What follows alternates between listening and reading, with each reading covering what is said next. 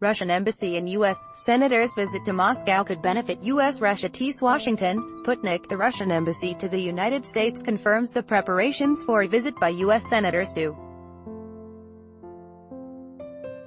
Moscow and hopes the visit will have a positive effect on U.S.-Russia relations. The embassy press service told Sputnik, "We do aware that a group of American senators is preparing to visit Moscow. Interparliamentary dialogue is an important part of bilateral contacts. We hope that the planned visit will contribute to the development of U.S.-Russia ties and will have a positive impact on the overall relationship," the press services said on Monday. Last week, The Washington Post reported that U.S. envoy to Russia Jon Huntsman was arranging for a delegation of U.S. Republican senators to visit Russia.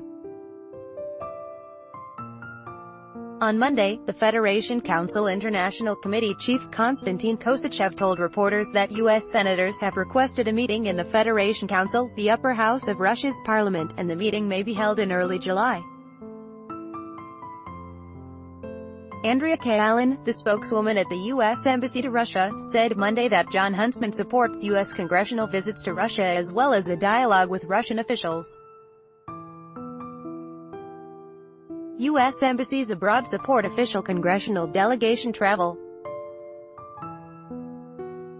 For details on members' schedules and meetings, we refer you to members' offices. It is up to members to announce their travel. Ambassador Huntsman would welcome congressional visits to the Russian Federation. He has consistently supported more dialogue, not less, with Russian officials, Kalin said. In April, Jon Huntsman expressed hope for the improvement of Washington-Moscow relations, which deteriorated due to a number of international issues.